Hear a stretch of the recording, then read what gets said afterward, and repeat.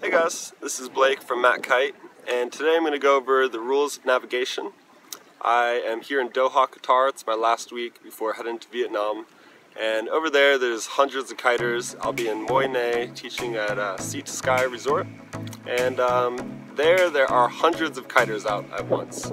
So it's a busy place. It can be quite hectic on the water with beginners, intermediate, advanced, and no matter what your skill level, you have to know the rules of navigation. And like many of you've learned, you've taken a couple lessons, or some of you have taught yourself, but you don't learn everything in a lesson. And sometimes you get on the water and you just kind of go out there and you move around and you do your best to stay out of people's way, but you don't know the proper rules of the road. So like if you go drive a car and it's busy out, you have to know the basic rules in order to not get a ticket or not get in a car crash. So same thing here. Kiteboarding in busy areas, it is a bit different, and you just have to know how to not get tangled up, because no one likes getting tangled, and even if someone else, it's their fault, it's good to know how to stay out of that situation. So this is the rules of navigation and my last video blog in Qatar.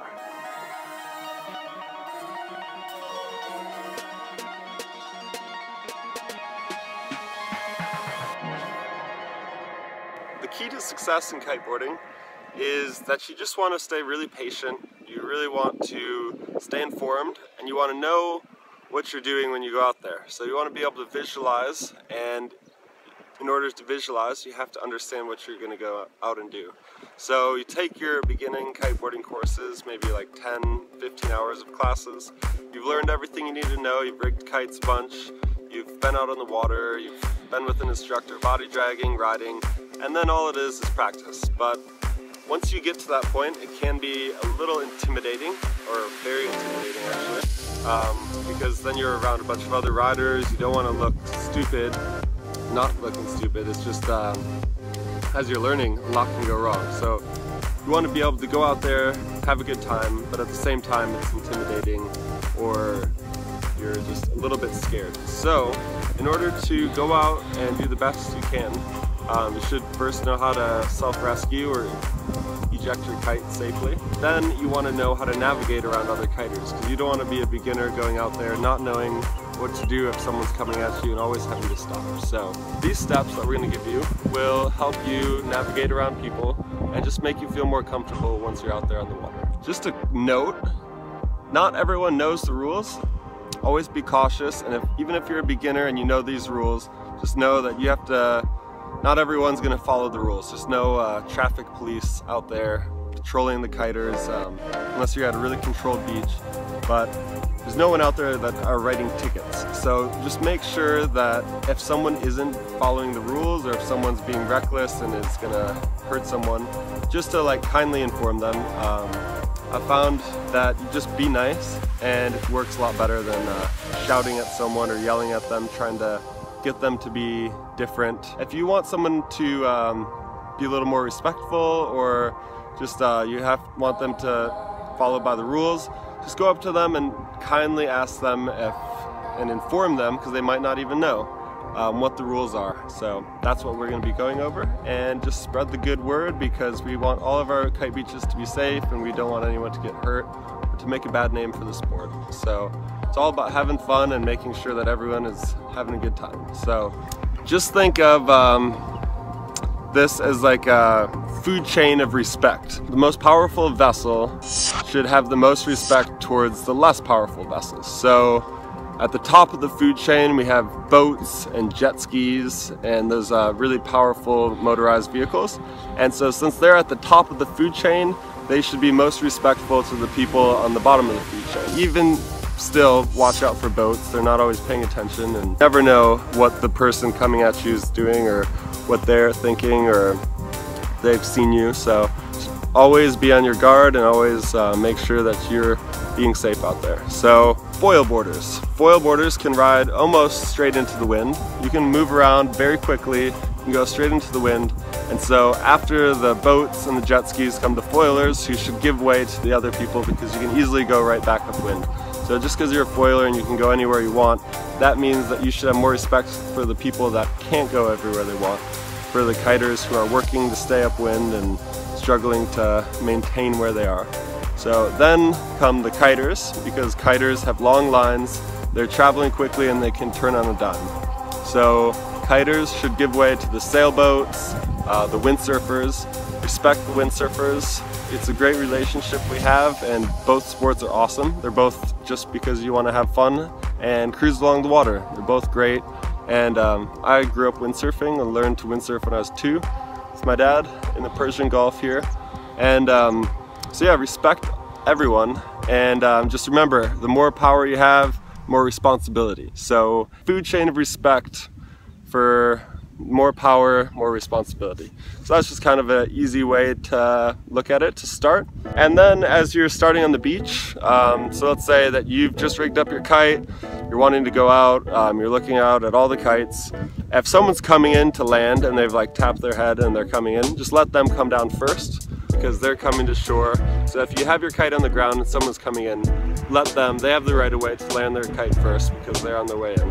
Once you have the clear beach, you're ready to launch, you throw your kite back up, then you have the right of way as to someone who's coming to the beach. So if someone's coming at the beach and they see you're trying to launch your kite, they can easily make a tack out and come right back. Whereas the most dangerous part of kiting is launching and landing. Just like in an airplane, launching and landing is the hardest, most dangerous part, because that's where the most things can go wrong, because you're not in the water, you're on land, and if anything goes wrong. So you have the right of way launching your kite. Then once you get out on the water, it's upwind or downwind. So let's say you're riding in the same direction. So if you're riding in the same direction, the person is going upwind, just maintain your course and just put your kite a little bit higher, because if you're riding upwind and then you put your kite down low, then you're distancing yourself that far away from the kiter downwind of you, and then they have to really go super far downwind and lose all the ground. So you're gonna get a lot of angry kiters if you're always keeping your kite low and they're always having to stay that far away from you. But it's a good thing to stay that about a line's length away as well. So if you're passing someone, or if there's you're encountering someone, just remember, if you're upwind, keep your kite high and maintain your course. If you're downwind, then slightly veer off downwind and put your kite low. So that way you can kind of go and work with each other. And same goes for if you're coming at each other or if you're overtaking someone. So there's starboard and there's port. So starboard means that you're traveling to the right. Port means that you're traveling to the left. There's a lot of terminology for this that you can use. Upwind, downwind, you can use port, starboard. Upwind or downwind is more of where you are positioned in the wind. Port and starboard is the direction that you're traveling. So starboard, to the right, you always have the right of way. So if you're traveling to the right, then you always have the way of the person coming to the left towards you. So if you're traveling to the right, then the person to the left should give way to you and kind of put their kite low and let you pass. If you are coming from port and you're giving way to someone on starboard, they have the right of way, which means usually they'll stay upwind of you and you go downwind, but sometimes they will be heading downwind. So the person who is in the starboard tack, they get to decide which way they're going to go. So even though it's proper to stay upwind if you have starboard and let the port go downwind, sometimes people are intimidated by getting that close to you and they want to go downwind. So the biggest thing is you both don't want to go downwind. So if you see the person on the starboard tack who has the right of way head downwind, then just hold your course and stay upwind, because you both don't want to go in the same direction. So don't always expect that just because you have the starboard advantage that you're in the clear, that someone coming to you from the port is going to respect that. So if someone isn't respecting you by those, just kind of do the right thing, be the better person, and just get out of their way and let them do that. And then afterwards have a talk with them and just be nice, and just let them know, like, hey man, do you know the rules of navigation? Here's this video link, you can check it out and learn them for yourself, or there's many videos online about that. And yeah, just be respectful, patient, and it's always fun kiting with other people, and just let beginners go. You know, we were all beginners at one point in our experience of kiteboarding, and they will learn and they will grow, and we want all beginners to succeed. If you see a beginner, just help them out or just stay out of their way and give them some space. So another thing that's very important is wave riding. It's just like surfing, you know, like we've all probably been there where you're out. If you've surfed, you get out there and you let people take the wave as they're paddling. You don't want to steal waves from people. It's like cutting in line. It's not very nice.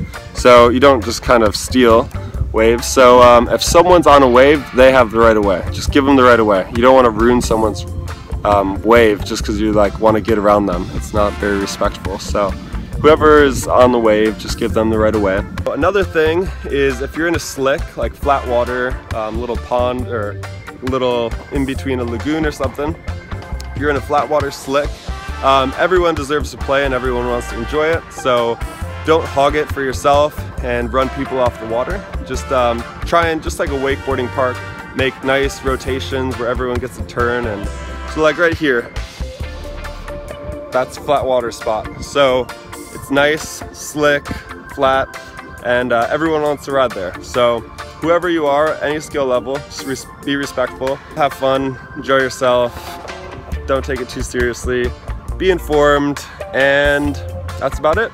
So I'm here, and next week I'll be in Vietnam. So just gonna go skate around a little bit. Got my little penny board. This is a really cool spot. I'm here in Doha, Qatar. Got a big statue here, the Museum of Islamic Art over there, and city of Doha right here. It's a beautiful place. So if you guys are ever passing through the Middle East, have a stop in Qatar.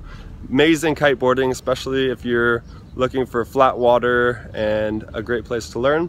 And hit up Yella Kiteboarding School. Cameron Marchand is a Canadian guy who runs Yella Kiteboarding here. Awesome guy, has a great setup, takes you to the most beautiful beaches, and has all the gear. So hit them up, and I'll see you guys next week in Vietnam. Woo! Be safe.